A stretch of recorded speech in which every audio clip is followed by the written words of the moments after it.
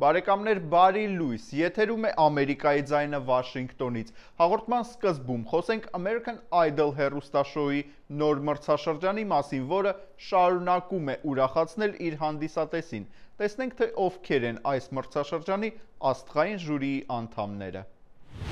American Idol թարգմանաբար ամերիկյան կուրք հեռուստաշոուի ժյուրիի անդամներն են այնպիսի աստղեր, ինչպիսիք են Քեթի Փերին, Լայնել Ռիչին ու Լյուկ Բրայանը։ Յուրաքանչյուրն ունի իր ուրույն ոճն ու յուրահատկությունները, մասնակիցների հետ շփվելու ու որոշումներ կայացնելու առումով։ Այն հեռուստաշոուն դարձնում է ավելի հետաքրքիր ու գունեղ։ Մասնակիցներին սպասում է չափազանց հետաքրքիր մրցաշրջան։ Ոմանց համար այն ճանապարհ կհարթի դեպի Հոլիվուդ, իսկ ոմանք կբավարարվեն աստղային եռյակի հետ անձնական շփումներով։ Մենք գնում ենք Հոլիվուդ արտահայտությունն այս հեռուստաշոուի հիմնական կարգախոսն է։ Մեծ Բրիտանիան նախապատրաստվում է ոչ պակաս աստղային միջոցառման։ Բրիտանական թագավորական ընտանիքը սկսել է պատրաստություն տեսնել արքայազն Հարիի և դերասանուհի Մեգան Մարքլի հարսանիքին։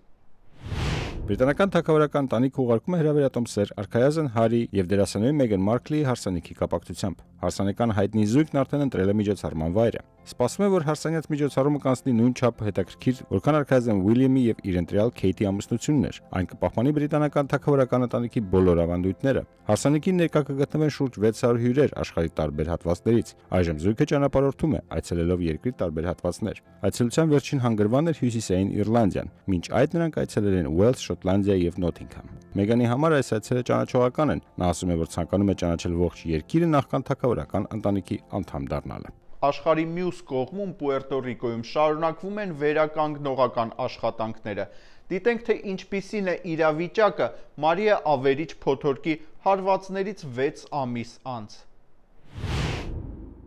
Շուրջ 6 ամիս անցել այն օրերից, երբ Մարիա ավերիչ փոթորիկը հարվածեց ամերիկյան Պուերտո Ռիկո եւ Վիրջինիայի կղզիներին, մեծ վնասներ պատճառելով տեղի բնակչությանն ու ենթակառուցվածքներին։ Վերականգնողական աշխատանքները ընթացքի մեջ են, սակայն բազմաթիվ խնդիրներ մնում են օրակարգում։ Բազմաթիվ մարդիկ շարունակում են մնալ անօթևան, վնասված շատ ենթակառույցներ դեռևս վերականգնված չեն, շատ վայրերում դեռևս բացակայում է էլեկտրականությունը։ Պետական մարմինները փորձում են օգնել մարդկանց վերականգնելու իրենց տները, մարդկանց տրամադրում են բազմաթիվ գեներատորներ, որոնք չափազանց կարևոր են մարդկանց էլեկտրականությամբ ժամանակավորապես ապահովելու համար։ Բնական աղետի առաջին իսկ օրերից ինքնակամ այստեղ են եկել բազմաթիվ կամավորականներ։ Տեղի իշխանությունները նշում են, որ վերականգնողական աշխատանքները ընթանում են, բայց չափազանց դանդաղ։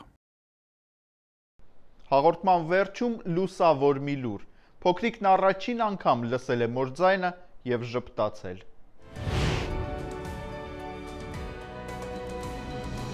2016-ին 4-ամսական Բենեթի բժիշկը տարբեր ստուգումներ անցկացնելուց հետո պարզեց, որ փոքրիկը չի լսում։ Բենեթը ստացավ իրեն անհրաժեշտ լսողական գործիքը, երբ 6 ամսական էր։ Երբ գործիքը տեղադրեցին նրա ականջին, մայրն ասաց, որ սիրում է տղային, ու հրաշք տեղի ունեցավ։ Բենեթը նայեց իր մորն ու ժպտաց։ Մայրը զգաց, որ նա լսում է։ Բենեթն այժմ ավելի կենսուրախ է, քան առաջ։ Մոր հետ խաղալիս ժպտում ու ծիծաղում է։ Թերևս փոքրիկը չի լսում շատ ցածր կամ շատ բարձր ձայներ, սակայն որոշ ժամանակ անց բժիշկներն ավելի զարգացած լսողական սարք կտրամադրեն նրան իր տարիքին համապատասխան, իսկ որոշ ժամանակ հետո Բենեթն արդեն կլսի այս պատմությունն իր ծնողներից։